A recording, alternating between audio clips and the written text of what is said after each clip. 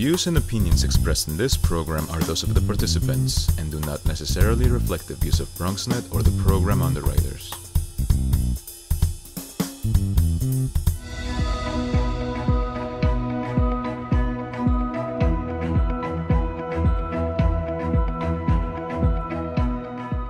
Hello, everyone, and welcome to the Bronx Social Justice and Anti-Violence Forums.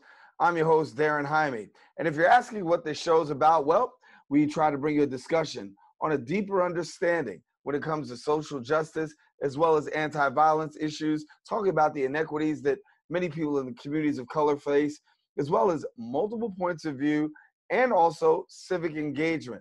All that's right here on this show. And we want to let you know, as you stay connected to us, we're going to bring you some familiar faces. We're going to bring you some new faces. We're going to bring you some new information, all in an attempt to keep you better informed. Well, to be honest, this show really started taking root after the death of George Floyd. George Floyd, killed by a Minneapolis police officer with a knee to the neck, sparking outrage across the nation, including protests here at home. Our very own Sanji Lopez brings us the story of a peaceful protest right here in our borough. The Bronx held a peaceful protest demanding justice for George Floyd and Black lives while standing against police brutality. The protest began at 149th Street, 3rd Avenue and ended at St. Mary's Park. We're not here for the violence. We're not here to steal. We're not here to take from each other. We're here for our voice to be heard. Our job collectively is to stop our people from being killed for no reason and to stop the injustice of police walking away and going home to their children after they maim us. From Minneapolis, from Ferguson, from LA, wherever injustice is, we're gonna be. And they don't want us to be in the streets. They don't want us out here. So stop killing us.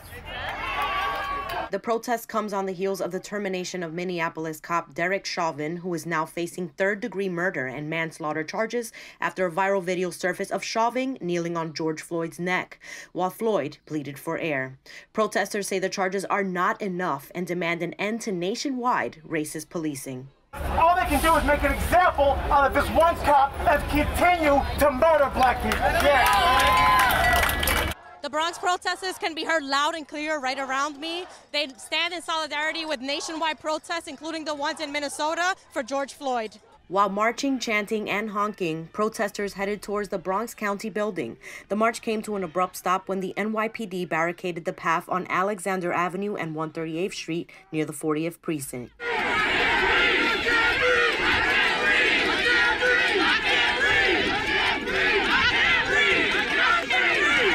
The NYPD followed marchers to St. Mary's Park, where people kneeled and pacifically faced off with police. Protesters eventually shouted for the NYPD to retreat as the peaceful march came to an end here in the Bronx. Reporting for BronxNet, Sanji Lopez. Thank you, Sanji. And the debate will continue to go about protesters and their right to protest, as well as their interactions with NYPD and also across the country. As we continue, we take a look now at the protesters. We talk also about rioters, and we also talk about looters. And these are all things that came up during the protest of George Floyd. But recently, George Floyd was laid to rest in Minneapolis, and one very special elected official right here in our area had the opportunity to attend. Fernando Cabrera, council member from District 14 right here in the borough of the Bronx, was the only state elected official in the House as George Floyd was laid to rest. We're pleased to be joined by Councilmember Cabrera, who joins us now here on our show. Thank you for having me. Congratulations on your first program tonight. Yeah, thank you. I mean, we're just trying to really raise the issue and talk about social justice and social action. I think that that's really the theme of what this show is all about and really what America is talking about right now. And when we look, of course, George Floyd becomes the major catalyst for this. But I want to get your take first and foremost, because you were one of those Bronx dignitaries that were present at the funeral of George Floyd in Minneapolis. First of all, how did that all come about? Well, I received a personal invitation to go based on people who were involved and putting it all together. I was one of the only two New Yorkers outside of Reverend Al Sharpton, and drove 18 hours to get there. I literally drove all the way there and drove back. It was very moving, Daren. It felt surreal. It was very painful. What you don't see in TV is the people that were in the back and the sides, people weeping, crying. At the same time, I felt a sense of hope, like I haven't sensed in a long time, that this time things can actually change. And I feel very honored. I was the only elected official from New York State or the city to be able to go. And then I had the opportunity to go to where he was murdered. And there were people there from every background, race, age. It was very peaceful demonstrations that were taking place. And there were celebrities also that were present. They were very approachable as well.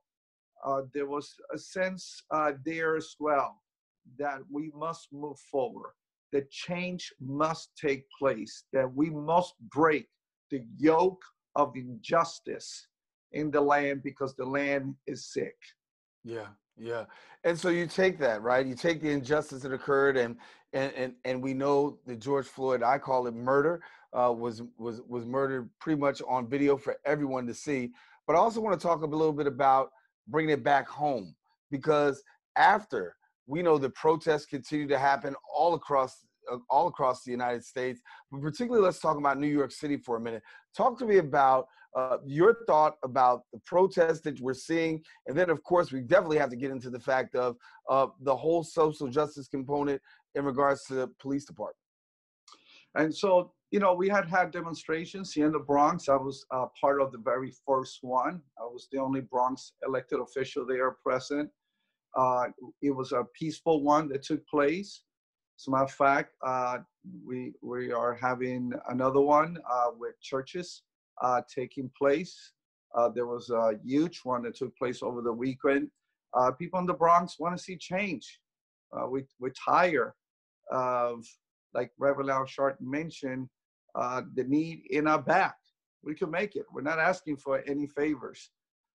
We did have some looters, but I want people to separate the two, demonstrators with the looters.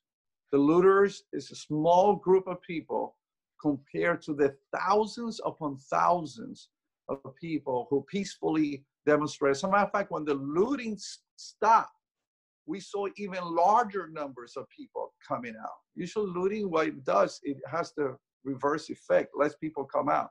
This weekend, we saw numbers like we have never, ever seen. As a matter of fact, it broke the record of demonstration nationwide. Daren, think about this. 50 states. When have you seen demonstration take place in 50 states across the United States, and for that matter, around the world?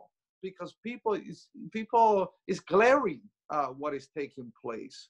What a black man, a black woman goes through is inconceivable from early on in their lives. They had to carry this weight of injustice upon their back.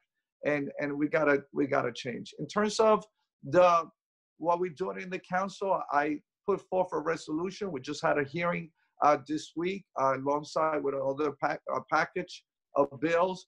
I call upon the state of New York to raise it to a level, chokeholds to a knee and the neck to be raised to the level of felony violent class 1. So that's the serious consequences. In the city, we are only able to elevate it to a misdemeanor level, and we're passing that bill as well. We have resolutions calling upon this federal government to do the same. Also, for a more clear and transparent process for any police officer that is going through any type of discipline. We need clarity. We really need things to be open. It's kind of a very secretive process. And if there's going to be trust, this is the greatest commodity in society is trust. And it's going to be trust between the NYPD and the community and vice versa. we have to have transparency. Yeah, let me go here because I want to talk a little bit more about the law in a second, but I do want to go back to the protest for 1 second before I go back. Let me ask you about allies, because much like the 1960s, we see that there are allies from, the Asian community, the white community. Everybody seems to be coming together on this cause. Do you have a sense, or do you feel like this is a little bit different than the 60s? Because in the 60s, you had a certain contingent. But based on what we saw this past weekend, with everybody coming out and saying Black Lives Matter, it almost seems like a new type of movement. Yeah, absolutely. If you listen to all the historians that are speaking, you take a look back, you just have to see the videos as well. Most of the marches were 98% African American during the 60s. Now, I mean, it is as mixed as I have ever seen, from every group, every age, every ethnic group, every background, religious, non-religious. I mean, you have a plethora of people coming forward because people are tired. This is not us. This is not what the majority of Americans and New Yorkers want for this nation. And so, yes, and I think that's going to serve as the catalyst for change all across this nation. And so the allies are so important in this moment. We must put the pressure on so justice may be in the land. Yeah. And let me get to this, because you talked about laws and legislation. We know the governor has his reform legislation that's out dealing with 50A, and we saw what happened with that moving forward. But then also we talked about race baiting, right? And the race baiting, the calls where it's considered, driving while Black, or barbecuing while Black, or Starbucksing while Black, or being in a hotel while Black. And we understand that these are things that have happened in the community, and now making that a crime. Your thoughts about the level of seriousness and the fact that it's now being considered to be a crime? Yeah, Daren, here's the sad thing. I want people to understand that people like myself, we have those bills in the council at the state level. We were just being blocked. Let me keep it real. We were being blocked. And this is why I want to thank everyone for putting the pressure on. Because if it wasn't for that pressure, it would just be a bill. It would have not passed into law. And so I'm glad that now we are going to have laws that are going to protect Black brothers and sisters, where people make some frivolous type of call. And that's a form of oppression for people to do such a thing. Laws change culture. Law says what's right, what's wrong, what's important, what's not, what matters, what we value. And we have to value human dignity. Daren, one of the things that I'm really pushing for, and I'm a pastor like yourself, one of the things I'm really pushing is that we get back a culture of honor, where we value everyone, that we understand everyone has the image of God within them. We have to respect that. No one is better than anybody else. We are all created equal under the eyes of God. And the diversity, it should not be something people should be afraid of. It should be celebrated. We should celebrate our diversity instead of planting seeds of fear. Because the whole thing about racism and discrimination is driven by fear. And I tell every parent who's listening right now, no one is born a racist.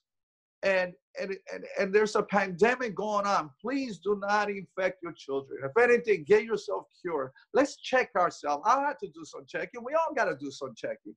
And the Latino community, I hear things sometimes that just, I had to put people in check when they say, oh, pelo malo, good hair, bad hair, fine nose. All hair is beautiful. Mm-hmm. Every nose is beautiful. We have different tastes, but they're all beautiful. They're all made by God. So you know, but those are the little things that we got to put in check. We got to check our heart when we elevate our group above others and becomes us versus them. And we're one big family at the end of the day. Yeah, let me get this question in here. And I mean, it's the hardball question I got to throw at you, but you're big enough to receive it. A lot of people have criticism of elected officials because pretty much it's all talk, right? People don't want to hear from elected officials these days because it doesn't seem like they minimize what's going on. Recently in Washington, there were some Democrats and lawmakers, and they donned themselves in kente cloth. And, you know, some people caught some flack for that because it simply seemed like, you know, it was a gesture, but you know, talk to me a little bit about how lawmakers could actually bridge the gap and what can be done to come across the aisle to be more palatable to community and to the residents of the community who feel like even in a matter such as social justice, in a matter such as social equality, that there seems to be just this huge disconnect also between, you know, minorities and also government. You know, you're so right. I think that first, people expect elected officials to be authentic, to be real, and not, I think people are tired of photo ops. They're looking for action. They're looking for change. And it is time for change. And we have elections coming up. That's the time where I will call upon everyone. Have someone, vote for someone who's going to do something. Talk. It's a good start, but it's just the beginning. And if it doesn't culminate into action and change, then it was all frugal. I have to tell you, Derek, but there are those who do want to bring change. You know, I work with Jermani Williams, a public advocate for the Cure of Violence program. We got that started because we knew that law enforcement was not enough. And we did this in the last recession, the only initiative. And the mayor is going to be announcing for an addition of $250,000 for the Cure of Violence to work with our young people, to give them employment for crew members that many of them started in the negative. And now we got to get them to a place where they could rise up and be given an opportunity. I think that we should expect and hold our elected officials accountable because they're there to represent. You know, people are not there for us. We're there for people. We work for people. I always tell people I work for you. Well, listen, let me jump here real quick because I got less than a minute with you left, but I want to ask you this question. Much talk around the nation about defunding police, right? Defunding the police department. Good idea, bad idea in New York City, real quick. You know, I think that we need to prioritize where our funding is going to go. We do need public safety. There are people from abroad who don't have the best intention. We're #1 target in New York City, and we have issues still, crime that still take place. But we also got to prioritize. So we're going to look at the funding and see how we can invest it in young people. We have 25% of the youth department agency that got cut and only 1% from the NYPD. We need something that is going to be equitable. And I think that's what the majority of people are asking for without compromising public safety. All righty. Well, we got to leave it there. Councilmember Fernando Cabrera of District 14, thank you so much for being with us here on the Social Justice Forum. We're glad to have you with us. Thank you, and congratulations on your first show. Hey, thanks very much. Thanks. Listen, got to keep it moving here on the show, but I want to let you know that we also want to talk about protesters. As we talked about protesters, they gathered in the Riverdale section of the Bronx recently, voicing their concerns and raising their voices in regards to Black Lives Matter. Our cameras were there, and we'll take a look right now. Nothing was given to us, and nothing is going to be given to us. It's not fair, and I'm tired of the disproportionate arrests, convictions, and deaths. And remain diligent, dedicated, and consistent in our demands for social justice as Black people and allies in what will be a never-ending fight. We're actually in Bank-Cortlandt Park, and we're having a peaceful protest for Black Lives Matter. I've lived in this community all of my life. I grew up here, and we're really excited that we have such a great turnout. And this is what we need. We need togetherness and equality. And the people in back of me right now are actually talking about Black stories and how they feel. And that is very important to be an ally and to listen to what's going on. Because we need peace and we need justice in this country, and Black lives do matter. We have an entire system that does not value a Black life. No justice, no peace. My brother approached me with an idea that we should be doing something in Riverdale because, first of all, we were born and raised here. Born and raised in the Bronx. Riverdale in the Bronx. The Bronx. I think the biggest message is that it doesn't stop here and that we move forward. Moving forward, we do the work. And honestly, when I was making the sign, something that embarrassed me was I didn't know all these names. I knew maybe 5 of them. So I think that that's something that also needs to be done. We need to teach ourselves, we need to educate ourselves more, not only on what we need to do, but on the people we lost. That's the best thing we can do right now, educate and act. Small, meaningful fact. It's that Eric Garner. It's that Eric Garner. Worked for some time. Worked for some time. For the Parks and Recreation. For the Parks and Recreation. Horticultural Department. Horticultural Department. Which means. Perhaps. He put gently into the earth. He put gently into the earth. Some plants. Some plants. Which continue to grow. Continue to grow. Like making it easier. Like making it easier. For us to breathe. For us to breathe. So I'm from the Bronx, Marble Hill Projects. Went to RKA here up in Riverdale, so kind of gave me a different experience. It's two worlds living in close proximity. Where I'm at in public housing, giving perspective to understand that the inequality we experience or that's talked about is super real. And it kills inside and out. We want accountability, compassion, and consistency and visibility. I've always felt Bronx pride. So today I felt it more than ever. So I wanted to be around people who grew up here, who understand the struggle here. I wanted to come and learn something. Every protest I go to, I want to give, but I want to learn. And it was so refreshing to hear him be like, I'm from where you're from, and I understand your exact struggle. I'm from the Bronx, I am Black, I understand being Black and seeing police treat us this way. Yeah, I'm from uptown, the Bronx, Gun Hill Road. I went to JFK right in Riverdale. You don't get to be vulnerable in your workspace. When you come around people who understand your struggle, you get to be vulnerable. You get to tell them about how you feel. I'm sad. I'm okay with saying I'm sad. I'm mad. And they understand, hey, I'm sad too, and I'm mad too. Daren Jaime here with you. I want to let you know Latino Justice is an organization that's actually working with boots on the ground to create a more just society by using the challenging rule of law to secure transformative, equitable, and accessible justice by empowering the community as well as fostering leadership through advocacy and education. And the organization itself just recently released a narrative series that's actually discussing the way of police, prosecutors, and courts have historically targeted people of color, and particularly in the area of incarceration for our country. And joining us now to talk a little bit more about this is a very capable person, one who knows a lot about this area, the President General Counsel of Latino Justice, and that is Juan Cartagena. And we thank you so much for joining us. Thank you, Darren. Thank you for having me. Hey, listen, it's a very important conversation, and thank you for taking the time out to hang out with us and have this conversation. But when we talk about, social justice, of course, we see the death of George Floyd, and that is one aspect of social justice, the fight against police brutality.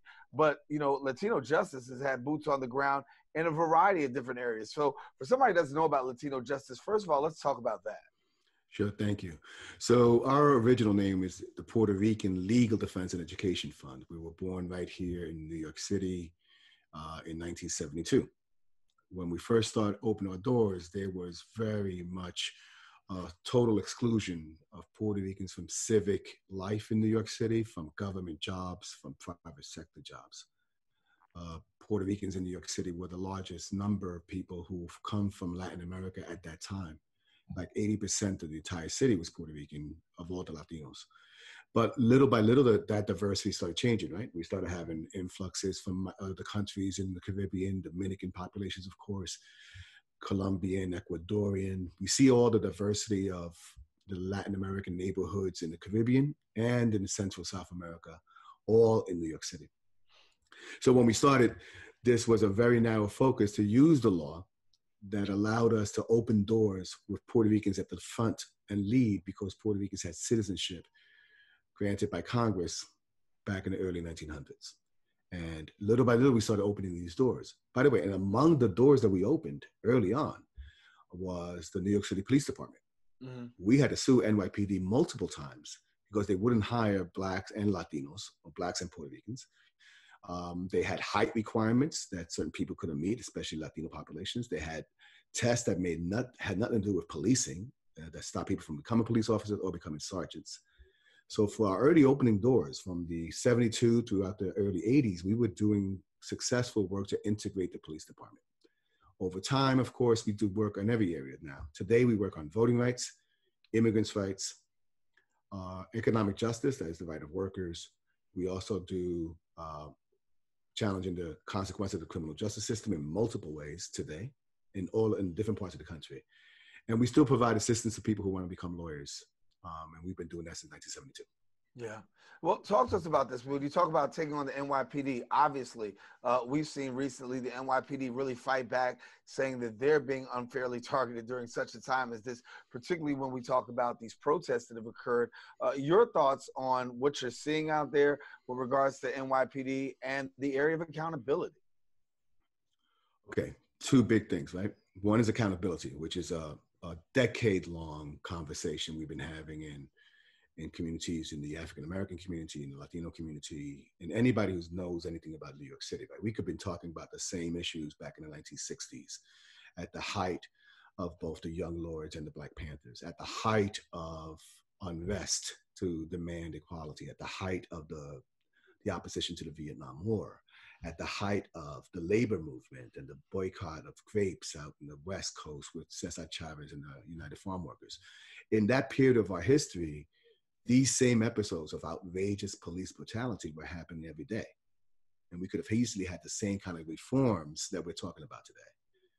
So accountability is a long process that now, because of what's happening in this country, only in the last 3 weeks, the culmination of so much outrageous violence, state-sponsored violence against Black folk, is exactly now positioning us to have perhaps drastic changes in how we think about policing. So that's the accountability piece. And there's more to talk about that and more to figure out what that means. But also when it comes to the integration of the police force, the overall history of the police force in New York City, and how police officers now, or I should say how their unions are saying that we're also being discriminated against by government and the public. Well, the fact of the matter is what's different from the 60s and today is we have video footage like multiple ways and multiple times, thousands and thousands of hours of footage showing provoking behavior by police against peaceful protesters. Now, I fully understand that policing is not an easy job. I fully understand that there are times in which we have opportunities to make sure we can address those issues. But for police officers to now claim that they're being the victims when all the video evidence is demonstrating something different, it's a pretty difficult thing for me to accept. Yeah. Well, I know a lot of conversation will continue to be had about NYPD relations and, going back and forth between police community relations, which are very integral in order for, the community to be able to work. But let me ask a question I've been asking throughout the course of this show. When it comes to 50A, which has been submitted by the governor as part of legislation, his backing 50A, and then also the race baiting, making that a charge here in New York, in New York State. I want to get your thoughts on that, and what do you think about the governor's reform legislation?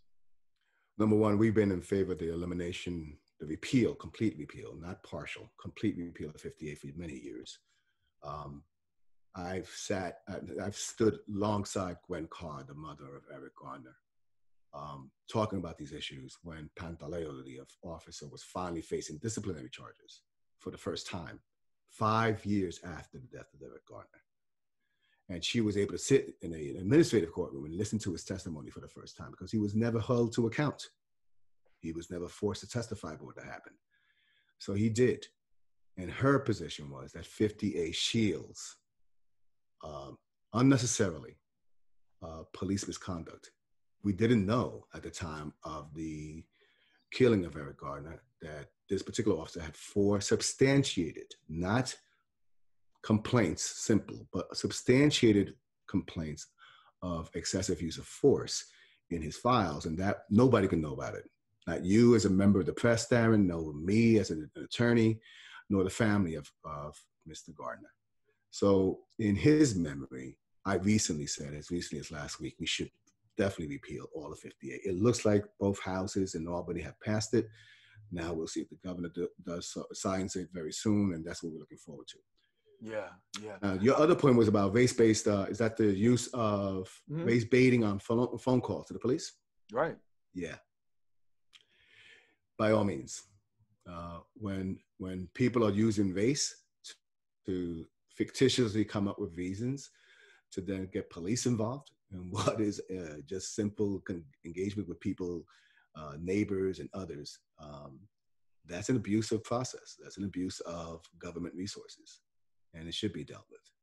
Yeah. Because the last thing we need is for police to be more engaged in what they are. And that goes to the heart, Daren, of what you and I have already started talking about, right?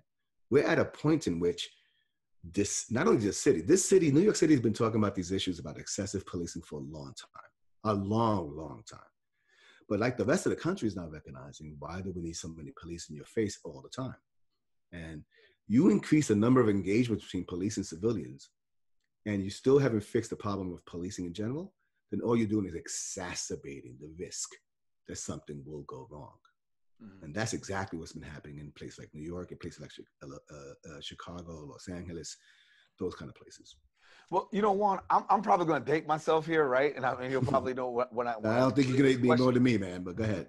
Well, when I first got behind the anchor desk at BronxNet, one of the major cases that I covered was that of Anthony Baez and Francis Livoti. And I do remember it was a Friday night, and it was a Friday night somewhere around 6 o'clock, and Judge Gerald Scheinlin came down with the verdict and said that he did find that Mr. Livoti had not given the truth. However, he did not find enough evidence for conviction, and hence Francis Livoti was able to walk. I look at that, and then I think about Eric Garner. The Livoti case, Baez, that's a chokehold. Garner, that's a chokehold. Now we're sitting out here and we're watching George Floyd, and that's literally watching a knee to the neck and being choked out. And so the question that I have is, like, how much can we say significantly has changed when I just given you a timeline of, just over the course of the last 20-some years? You're right. Virtually nothing has changed. And that's because accountability for police misconduct of this kind of outrageous level of misconduct, complete disregard of humanity, really, complete disregard of procedures. Pantaleo allegedly was operating under a system that outlawed, according to the manual, chokeholds. Chauvin out there in Minneapolis apparently put a knee to Mr. Floyd's neck, and apparently that's not authorized according to their own training manuals. It doesn't really make a difference. At the end of the day, to change this culture, we have to change the levels of accountability. So for example, if I'm the supervisor of a police force and one of my members has had 4, not 1, 4 substantiated cases of abuse of force against him or her, then what am I doing? Deploying this person out in the street repeatedly. Why aren't I putting a different kind of check on this kind of behavior? 2, if Pantaleo in Garner case or in Livoti in the Anthony Baez case were forced to pay a portion of the damages, the millions of dollars that the city has had to pay to the families of both Eric Garner and to Anthony Baez's family, just a portion out of their own pension, they might have a different take about how they act when it comes to the next engagement with civilians. And 3, this again goes to the heart of what you just said before. This is not only Livoti was at least brought to account in a courtroom. Garner, Pantaleo and Garner, wasn't even brought to a courtroom. He was brought to an administrative court for discipline about whether or not he was going to lose X number of vacation days for what he did to Mr. Garner. That was the only issue in that case. Right. So there are, Daren, there are places in this country. I can give you Bakersfield, California off the top of my head.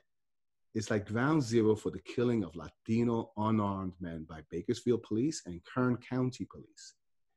They don't even bring charges in court against these police officers. There's 1 or 2 police officers in Bakersfield who have literally, at their own hands, killed 3 civilians. And they're still on the force. They don't even lose a day's pay. And the only investigation, Daren, is internal by the police department. And every time they conclude that the homicide was justified. So we don't even have prosecutors in parts in this country that have the skills to actually investigate these things and make sure justice is being served. Yeah. I need you to get, I got a little less than 2.5 minutes here with you, but I want to talk about decolonizing justice, that series, yes, what it means to you. So please take the time to share that too. Definitely. Well, the first 3 or 4 minutes of the documentary called Bad Hombres, from criminalization to, Bad Hombres from colonization to criminalization, is footage, raw footage of encounters with police with unarmed Latino men and women throughout the country. One of them is Francisco Serna, the grandfather who was killed in Bakersfield, California. The cops claimed he had a gun in his hand. He had a crucifix.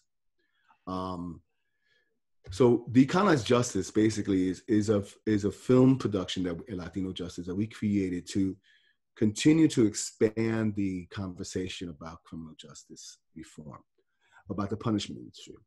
And what we put front and center are the faces and profiles of Latinas and Latinos who have also been ensnared in different ways by the criminal justice system. So we have a documentary about the history of violence and what's called settler colonialism in this country. Goes back to the days when white folk came to this country and they had, quote unquote, manifest destiny that they're gonna occupy and exterminate everybody from sea to shining sea. And it starts from that premise, talks about the lynchings of Mexicanos throughout the Southwest, Texas, California, goes into modern day issues of gang policing, gang injunctions, the drug war, excessive profiling, stop and frisk. Then we have smaller 6-minute, 5-minute profiles. I got a brother right here in New York City where his name was on a gang database and what that meant to his livelihood. I got a sister in Arizona who talks about the issues of crimmigration. She was charged with an excessive drug possession charge, which then put her on a deportation fast track. And luckily she was out and still out. I got the family of Francisco Serna I got this young man in Miami who is a Latino, did 12 years inside, and the system told him he was white and would not let him change his racial designation because in many states, Daren, they only report out who's white, who's black, and who's other. Yeah, yeah. So those are issues that we put a ball just to have a conversation with communities about what do these systems also mean and why we as Latinx people in this country have to be in complete solidarity with our brothers and sisters in the African-American community to actually start dismantling this whole system and creating one that's transformative and restorative in its justice. Yeah. Well, Juan, we got to leave it there, but thank you so much for sharing with us. I mean, got to have you back. We'll certainly have this conversation going as I know, and you know that you're a guy with boots on the ground, your organization with boots on the ground. There's so much that's happening that we can't even get it all in one segment. So we got to bring you back and continue talking about it. Juan Cartagena from the Latino Justice. Thank you so much for being with us here. Take care. All right. Well, earlier in our show, we told you about the nonviolent protests, and Sanji brought you the story of how nonviolent protests were taking place all across the borough. But there was another situation where nonviolent protests turned violent. She brings us that story right now.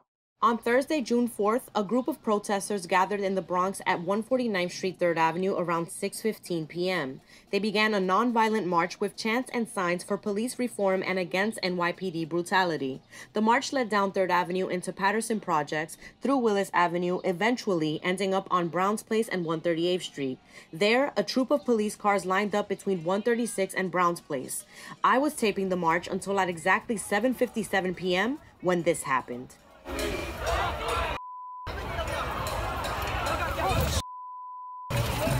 Oh, hell no.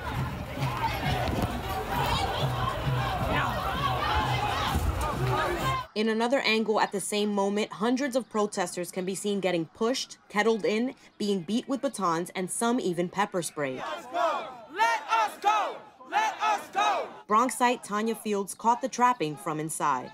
We are trapped right now. Whatever narrative is spun to you later, do not believe it. They have helicopters overhead. Before 8 o'clock, they was already out here trapping us. Hold on, hold on.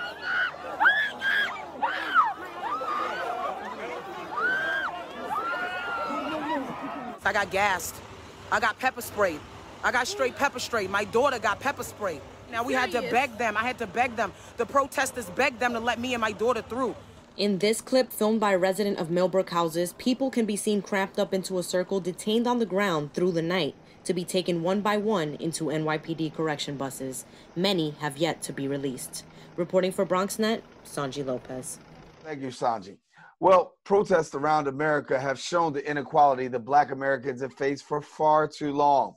People of color have gathered together to the strength, I should say, to speak, and the resilience to talk about the challenges as a direct result of institutional racism, whether it's housing discrimination, economic injustice, police brutality, employment, unemployment, barrier disparities in education, healthcare, and the list continues.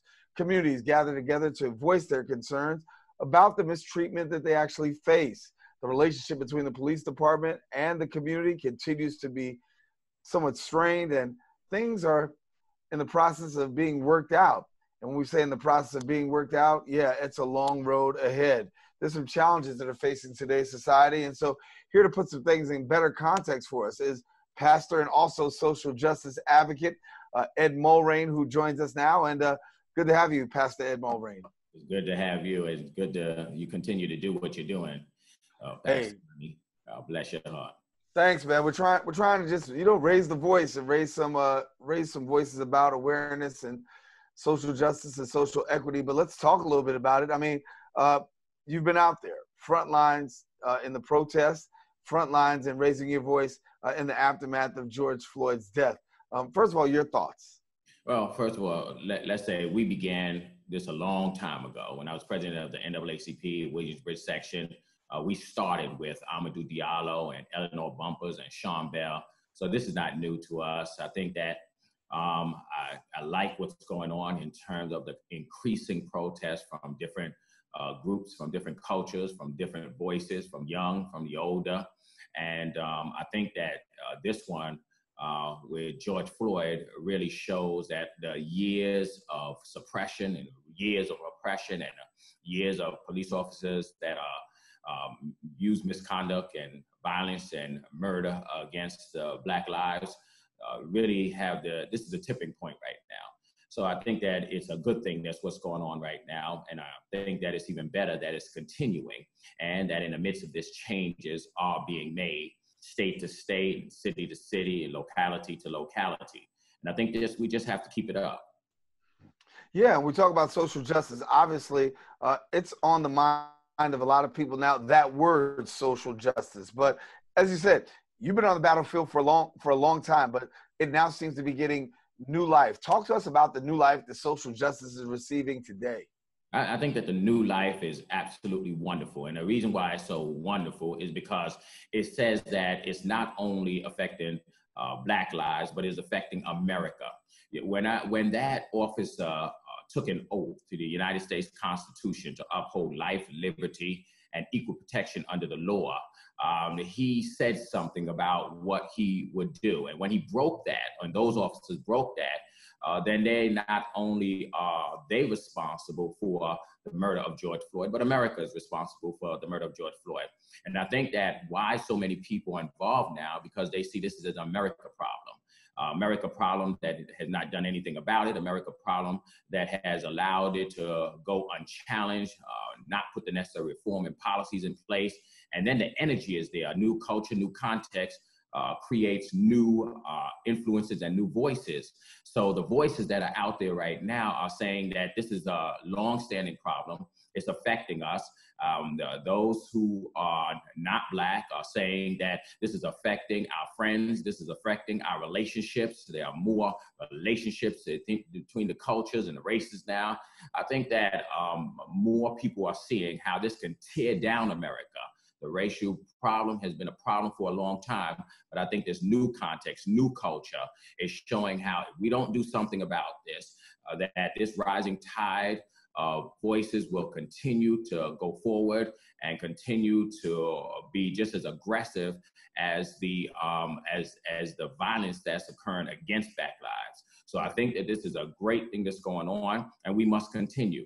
And it's a new form of leadership. It's not just one person leading the charge. I mean, we had the Martin Luther King, we had the Frederick Douglasses, we had the Malcolm X, but I think this is a confluence of so many different voices coming together in different places. I mean, when you have places where there are no Black people in Utah and Nevada and places like that, and little towns and cities that are rising up as a result of George Floyd, this is a whole new culture, a whole new time. And I think Al Sharpton said it best when he said that, you know, at one time, a white woman came to him and says that she hated him. And then now a little girl came to him and she said, Black Lives Matter, little white girl. I think that this shows something about the times that we are in, and that everybody is looking at it, not from a liberal or conservative point, but as a human point. This is about humanity. This is about how you deprive lives and how you deprive dignity and how you deprive equal protection under the law. So we must continue this fight, and we must continue it with the voices, the various cultures and the various races in order to tear down and not only reform, but deconstruct and then reconstruct something new. Yeah, we talk about having boots on the ground, right? And I think for you, you've been a person with boots on the ground. You're the former head of the NAACP. And when we talk about organizations like the NAACP, organizations like the National Action Network, much can be said about we're not where we are today without the work of these organizations, the SCLC, to really get to a place of creating this awareness. Because yes, George Floyd was the tipping point, but long before that, organizations such as the NAACP and SCLC have long been raising their voices. That's right. I think it's an evolution of context, evolution of culture, and it's absolutely necessary that that evolution take place. And we must give credit to the changes that have occurred under organizational leadership. NAACP, absolutely, since 1909, and NAN since way back, and has been on the forefront of confronting many of these police misconduct issues before there were cameras, when we could not see it on cameras. I think the new culture has come along, and cameras have taken the place in terms of civil rights, in terms of showing the actual misconduct, the actual murder, and the actual beating. But prior to that, when there were no cameras, I mean, I'm thinking about Emmett Till right now, and they caught the picture of him. And just imagine if we had had video cameras back then, where they not only caught a picture of him, but they also caught the beating and the drowning and the white men on camera doing what they did. I think that this is a time where we have to thank God for the past in terms of the organizations and their still existence, and then also embrace what's going on right now with the new collective voices that are out there in order to continue the role of social justice, the fight for freedom, the fight for exercising of freedom in this society, and the fight for humanity, the fight for Black lives. These two organizational and individual come together in order to tear down a destructive and wicked system. And when we talk about destructing the system, that's because of protests. A lot of protests have actually caused deconstruction of the system. I know for yourself that you got some things planned as well. Talk about what you got going on. Well, we already had a nice march right here and demonstration right here in Mount Vernon, New York. Where back in the days I did it in the Bronx, but now we're doing it in Mount Vernon. And we held our voices up and let the community know, that the clergy, and joined with clergy in order to let the community know that we needed to join in solidarity with those who were condemning the violence and the murder of George Floyd. And so much clergy came out, the community came out, and we were able to voice our disapproval of the system, as well as shout out some changes that need to be made. You know, it's one thing to demonstrate, it's another thing to demand. Frederick Douglass said, power concedes nothing without demand. And so we demanded some things, which included basically everything that Obama had written down in his 8 points, that the chokehold must be eliminated and outlawed, that cops should intervene with other cops, that we should do our best to eliminate 50A, which is going on right now. So there are some marches coming up on the 21st United Baptist Coalition in White Plains, New York, as well as one nationally that I'll be involved in with Pastor Johnny Green and Mount Neva, the Ark of Justice. And I think that will take place on Juneteenth in Washington, D.C.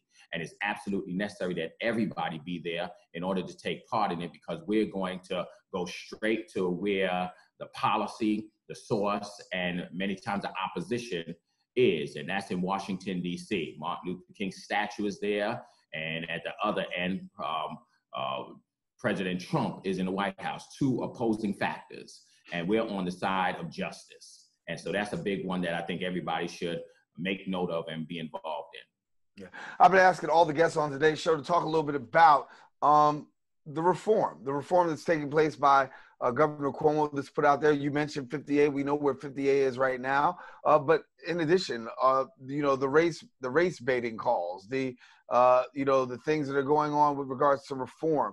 Your thoughts on the governor's plan of reform? I know that things have passed, but and it's waiting the governor's signature. But let me get your take. Yeah, I want to give the governor credit because he, at the end of the day, signs everything and approves it into law. But let's give also credit to Andrea Stewart-Cousins, who's the head of the state Senate, as well as Carl Heastie, who's the head of the Assembly. I think they're putting together these bills along with their faction and consortium of members in order to make sure that these bills are written correctly and that they go forward to the governor. And I think the governor has been, I think he's been exceptional when it comes to COVID. I think he's been exceptional when it comes to these issues of race relations. And then he's been exceptional when it comes to signing the bills that need to be signed in order for us to transform the system that is existing at the time. And that's what we want. We want a total deconstruction. I think that more needs to be done. We need to keep it up. We do need, the 50A has been passed. I think some of the Obama statements need to be not only locally or statewide, but also national. When we talk about, they did the chokeholds, but when we talk about cops being responsible or being intentional and intervening with other cops, I thank God that what happened with the George Floyd situation, and although Chauvin was on the neck of George Floyd, there was also a cop who was on his back and another one on his leg and another one who was standing there preventing the crowd from getting anywhere close to what was going on. Cops need to intervene. Cops need, we may need a law on that, because if they don't, then they'll get into trouble. And that aiding and abetting, which the other cops were charged with, is a serious charge that must be stated and also implemented as a policy, that if you do not get involved, you will face criminal charges of aiding and abetting. So I think that is everything so far is going well. We still have a long ways to go. I do not think this will be the last, George Floyd will be the last death, but I do think that this is having the most impact. And they said in 60 years of any protest that has gone on for a long time. And the changes that are being made under it also makes one happy and joyful that things can happen when people come together, but much more still needs to be done. Yeah. And final thoughts before we wrap up. Give me your thoughts about, what do you see happening in the near future? Well, what I see, this is what I said. I see prophetically, I would say that something else is going to happen that's going to trigger something that we missed out on that will give us an opportunity. I think that each event or each drastic or dramatic violent action that takes place, it's an opportunity for people to rise up, challenge it, and make the necessary transformative actions to the structure that exists. So I think that stuff will happen again in the future. But I do think that we'll see more restraint from police officers. I do think that we do have a lot of good officers, and we'll see more of them rising up to be more interactive with the community. I do see them being, police officers being a little bit more considerate of those who they come into contact with, whether it be in a car or whether it be in the streets, as a result of what's going on right now. We see a lot where those racist police officers are rising up and doing certain things. And one thing I do want to say, I'm not too big on residency, because I do think that I have a brother who's a police officer and others who are police officers. But I do think that if we do more, at least 50 to 70% of police officers living in our community, that would be great.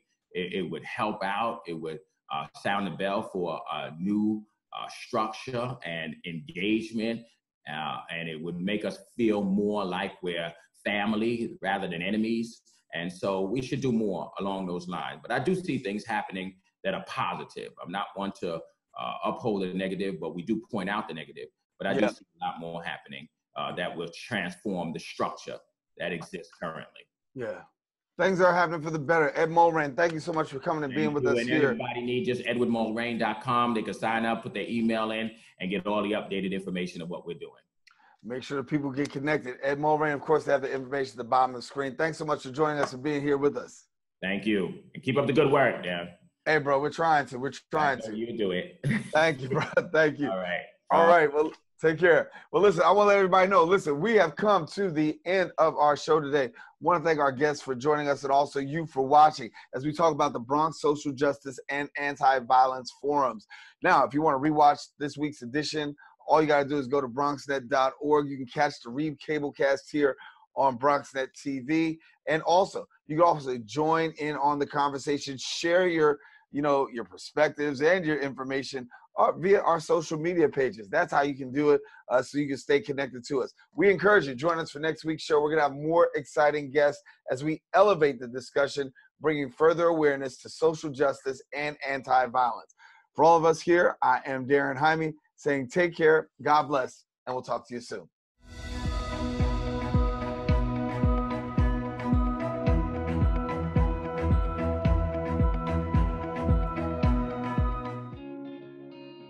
We're coming out of the other side. So in many ways, from my point of view, we're on the other side of the mountain.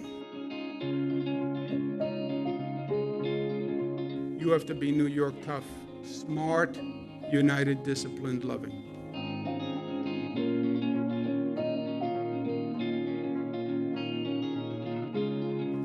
This is the next big step in this historic journey. We talk about being New York tough and what tough really means. We changed the trajectory dramatically by what we did. What we have done thus far is really amazing, and that was smart, but we have to stay smart.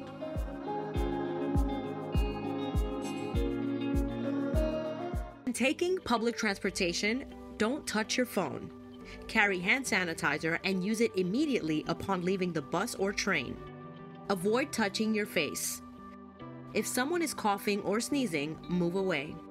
Wash your hands with soap and water as soon as possible. Limit contact with poles. If possible, avoid rush hour. Don't eat or drink on public transportation. Keep your bag off the floor or other surfaces. Avoid directly touching turnstiles. Stay up to date with the latest from your local health department and CDC.